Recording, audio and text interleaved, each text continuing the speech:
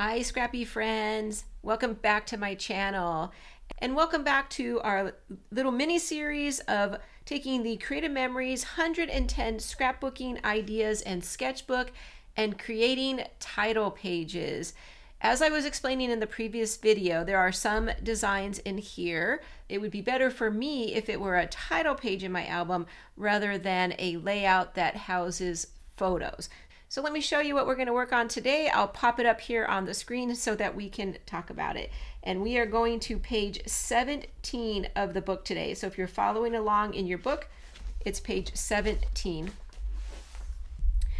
So here's our sketch and the inspiration that they have on page 17. So what I mean by it being a better title page for me than a page housing some photos, this particular layout has a lot of pattern papers, and you can see here there's 9 different strips in the inspiration. They happen to double up.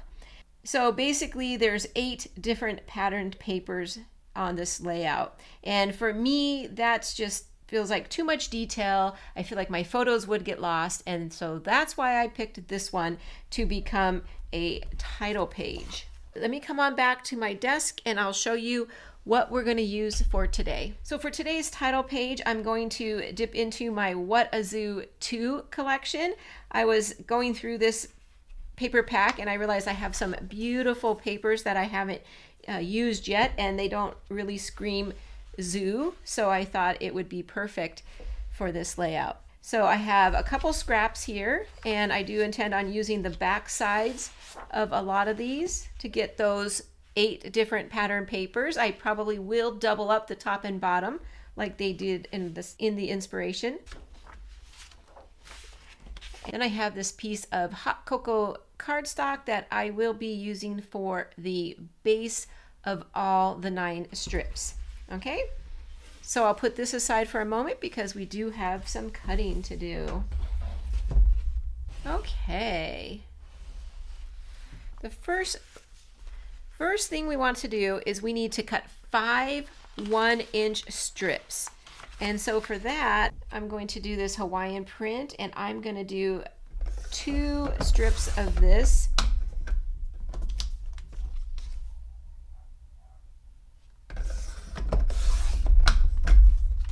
Okay, on the back side is a blue wave, and I'm going to come back to that one. I'm going to also use this yellow, and I'm going to take a 1-inch strip of this yellow.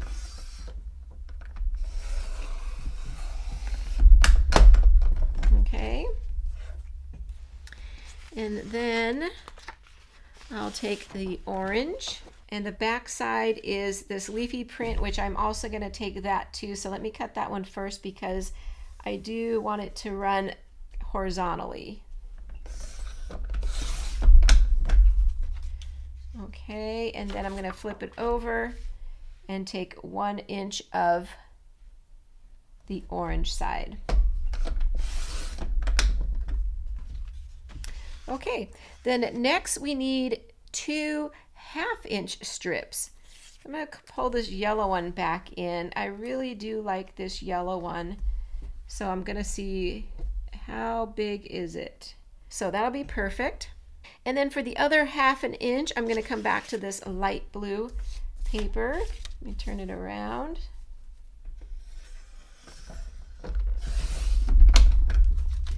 And there we go. And then we need one that is 3/8 of an inch. So if here is the 1/2 inch, and that would be technically 4/8, we want to come to the next big one over, which is right there. We want to make it actually smaller than a 1/2 inch.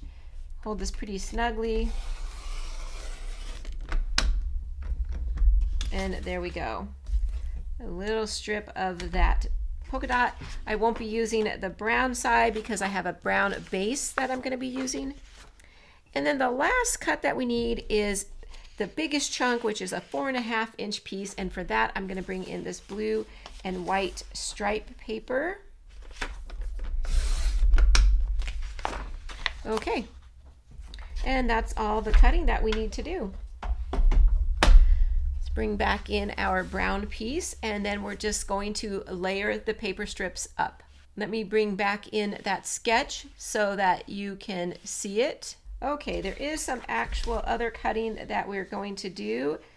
We need to take 2 of our papers and cut them up into little pieces.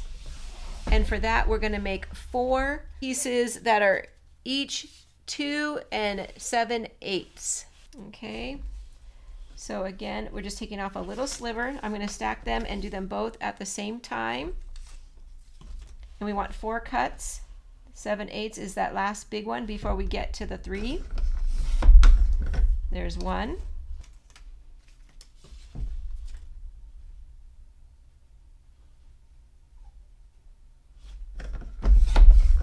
Two.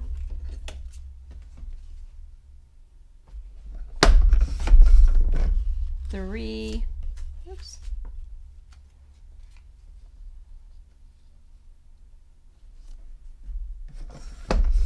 And 4. So all we're doing is removing a little piece. That way we can see the brown paper coming through. So now we're done cutting. So let's bring back in our cardstock, and with the first one, we're going to take it right to the edge, and we're going to try and leave a little space from the top of the brown to the first piece of pattern paper, and we're just going to evenly space them out across the top. One more. Okay, and then just adjust your spacing as needed for those top 4. Okay, then next will come one of our 1/2-inch strips. I think I'll put the yellow.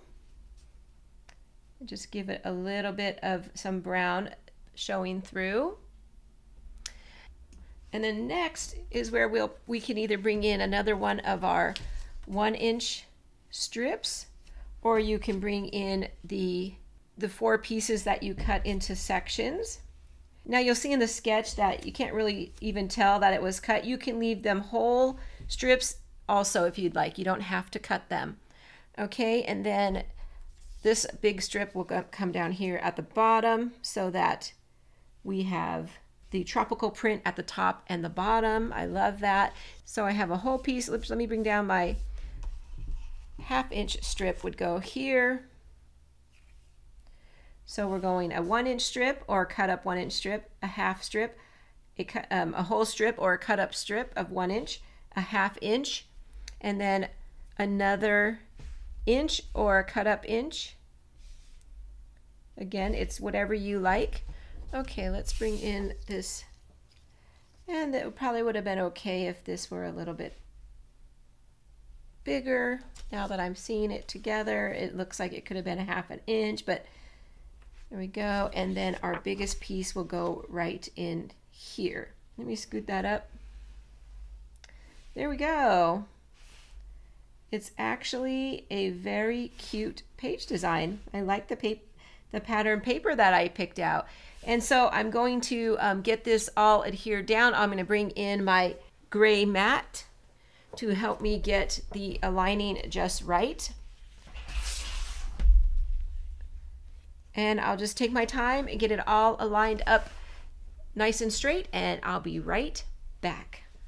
Okay, I'm back. Everything is adhered down, and there's no rhyme or reason to the amount of spacing. I tried maybe to start with 1/8 of an inch at the top and bottom, and then in between it got a little bit less and less. And so, but you don't have to worry too much about that. I don't think anyone's going to notice. I'm going to put a nameplate right here with the name, with our family name and the year of this album, so I don't think anyone's going to pay a lot of attention. So speaking of the nameplate, I'm going to use this die cut.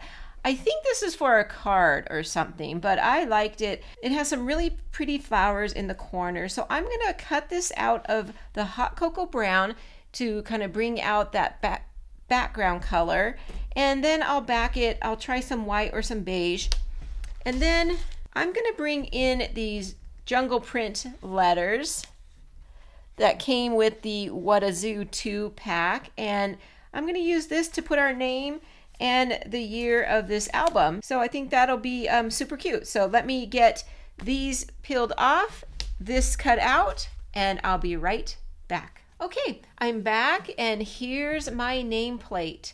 I love it.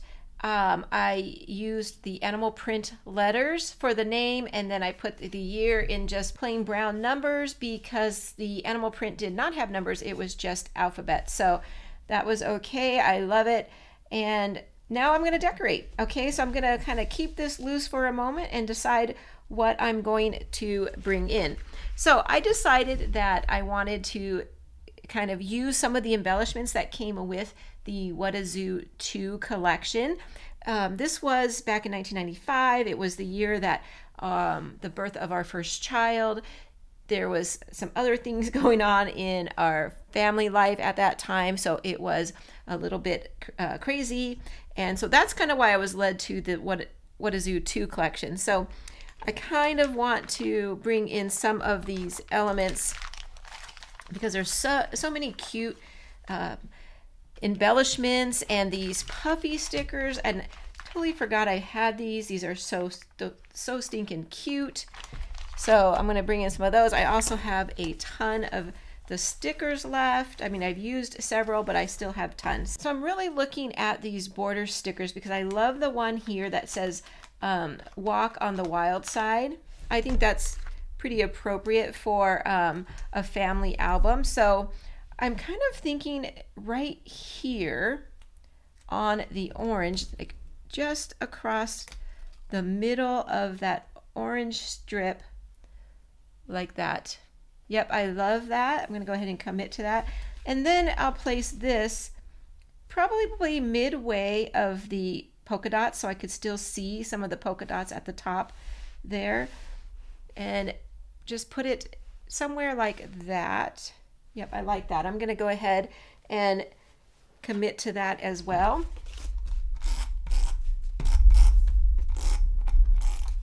Okay, so let's position this. Okay, that's perfect. So far, I love it. Okay, I don't need any more border strips, so let's see what else. I also brought in a couple of these other embellishments. I thought this one was so cute. Don't feed the animals. And see, here's how those flowers on that die cut came out. So super beautiful, and I love it. So I kind of want to just put this sign like that so it kind of merges right in there with those flowers. These cute little footsteps.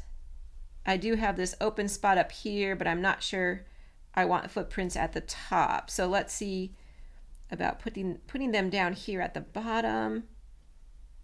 Something like that is super cute. So just a little bit of reflection of kind of our wild side that was going on that year. Look at the cute little baby, mama and baby. I don't know if I can fit that in here though. What else do we have? Oh, the hearts are cute. There's some hearts over here too. Let's see, I'm kind of thinking this blue heart just to go right there as the dot for the eye. Yeah, I'm liking that. Let me go ahead and take off the dot for the eye. Put that right there. And maybe I should do that for the family as well. And maybe not a puffy sticker because this one's kind of big. Let's see if we have anything over here that would be cute. We have the green, which we can do like right there. That's cute.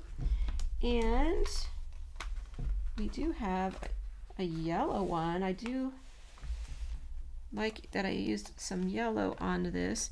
I think I'm going to move them around just because that yellow is right there. I'll put the green one on that eye and then the yellow one right there.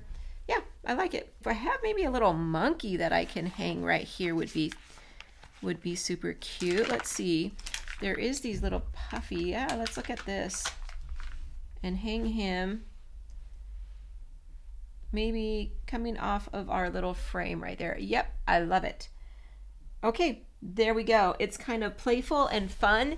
I'm really happy I'm doing this series. In fact, if you're enjoying this little mini series on title pages and walking our way through the 110 sketches, please go ahead and take a moment to click that like button. I really appreciate it, and thank you for doing that. And here we go. We are finished with this page.